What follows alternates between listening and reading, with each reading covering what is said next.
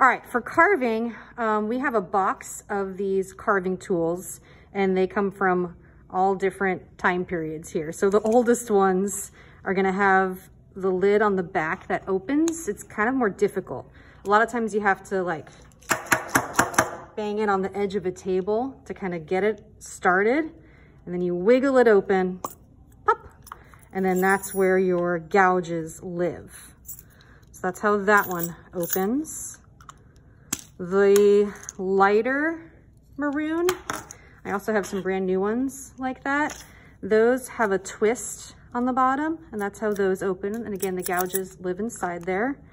And then these ones, I think you just kind of pop it off. They open pretty easy. And again, the gouges live in there. All right, if you get the blue and the orange one, these gouges go in differently. So they go into the top, same as these maroon ones, but you lift this part up in order to loosen the parts.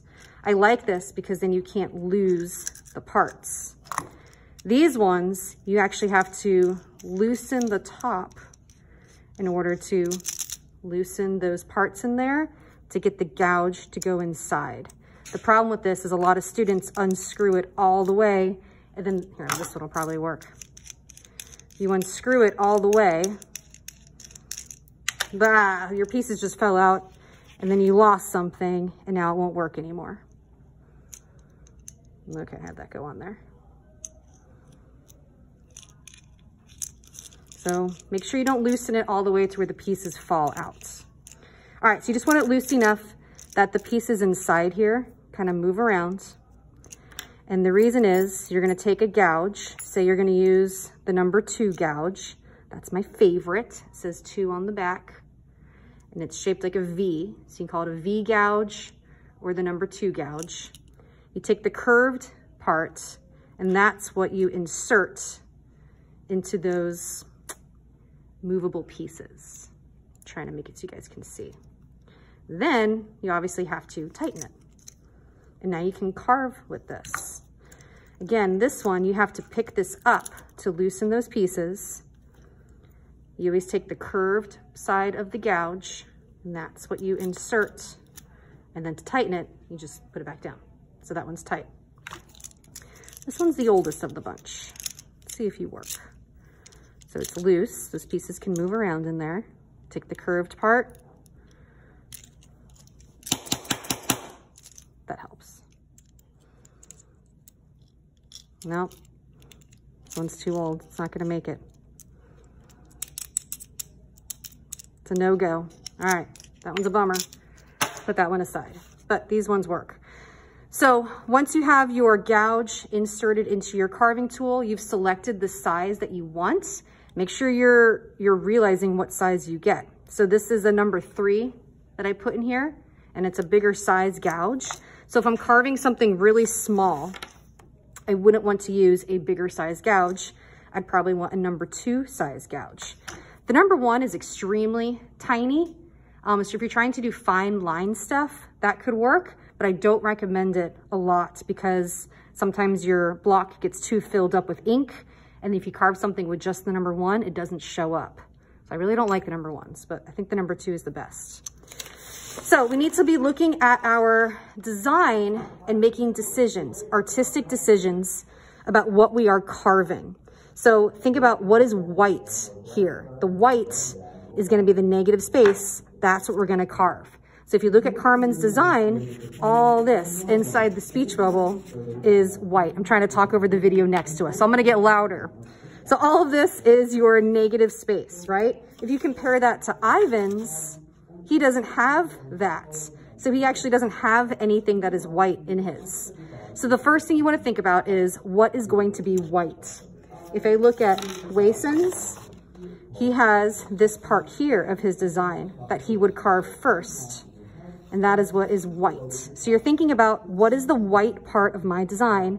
That's what I'm going to carve. If you have one like Ivan's, instead of carving the white, you are special, and we're going to talk about you later, okay? Let's focus on carving the white. So that's what I'm going to work on with Carmen's. And again, it's all of this negative space, right? That's behind and inside the speech bubble, behind the letters, inside the speech bubble. All right, so what I'm gonna do to carve, make sure that's tight, is kind of outlining the inside of the speech bubble.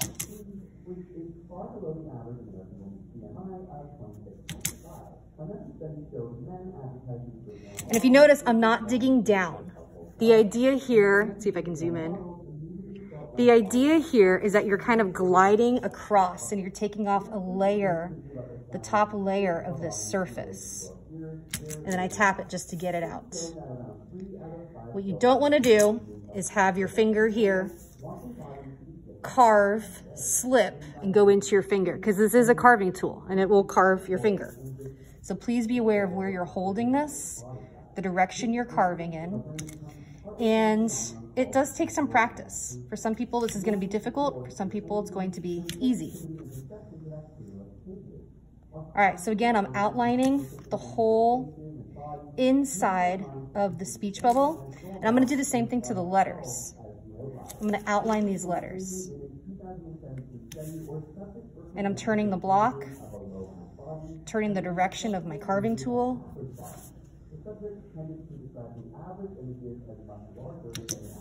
All right, so we're gonna fast forward. I'm gonna outline, see if you can see this. See how I'm carving around the inside outlines of the negative space.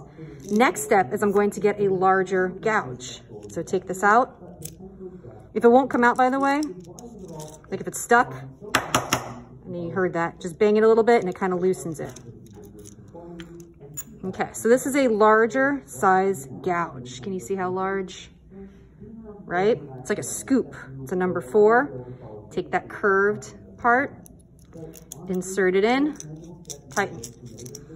So now I can use that larger scoop, that larger gouge, to carve away bigger chunks of that white negative space.